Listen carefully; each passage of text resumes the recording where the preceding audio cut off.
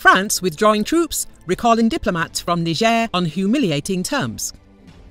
France's erroneous policy in Africa has driven Paris into a desperate situation where it is being compelled to recall its diplomats and withdraw its troops from Niger on humiliating terms, Marine Le Pen, leader of the National Rally faction in the lower house of France's parliament, said.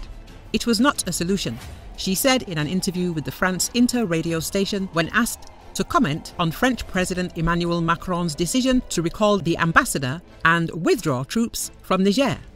Actually, Macron had no choice. This is sad because the way this is unfolding gives the impression that we are being forcibly kicked out of Africa. But there was no other choice. We are recalling our ambassador and withdrawing our troops on humiliating terms. This is a serious fiasco for French diplomacy.